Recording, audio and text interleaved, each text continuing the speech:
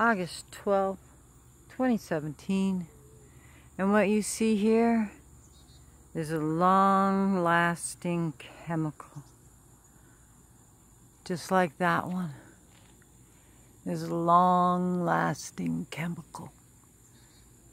And if you realize this long-lasting chemical and all of that is in the sky, then none of that is clean air. They're taking away our air. They're covering our skies with this chemical. And if you're wondering how I can tell, it's because it's coming out of that guy and then it stays there like that. Nothing else put it up there. It sure wasn't natural evaporation, because then it would have been a rain cloud, not a chemical cloud. Look at this. This is Americans killing Americans. This is American airspace. I'm on American soil. Our American boys and girls, whether they're the airplane pilots or the military, because they're the ones that are supposed to protect our skies, the seas, the airs. They're not stopping it because they're doing it.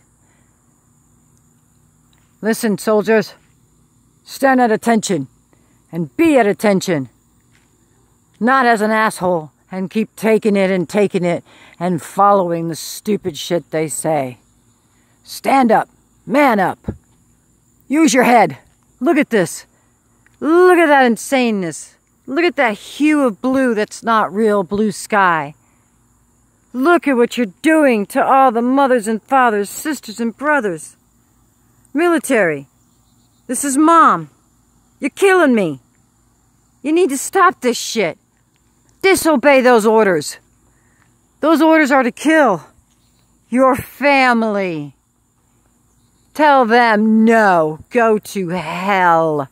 Goodbye, generals and captains and anybody else that would order this shit. Stand down. Military is going to go back for the people, not the money.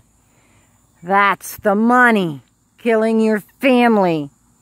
Americans killing Americans over American soil. Because remember, if the military is protecting us and they're not shooting them down, it's because they're putting it up there.